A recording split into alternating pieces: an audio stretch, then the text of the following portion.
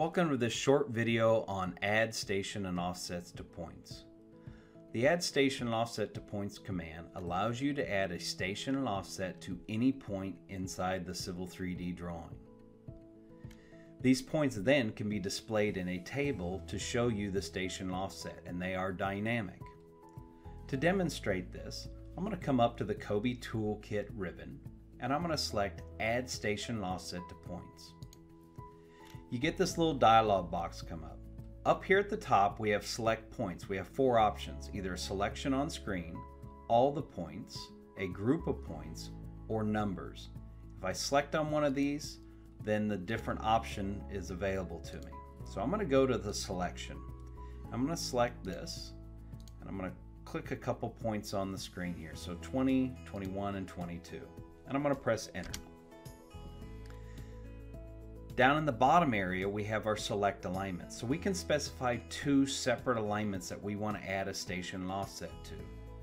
I can either select it from the drop down list or I can click on the icon where I can pick the alignment. So I'm going to select this alignment.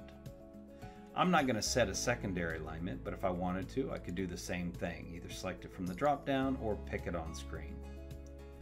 One other thing I want to show here is if I go here to settings, I get the settings dialog box. Here I can either add a prefix or a suffix to both the left side and the right side.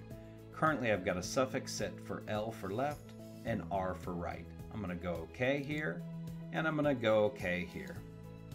Now just to show you what I've done, if I select any point here, I'm going to right click and go to Edit Points.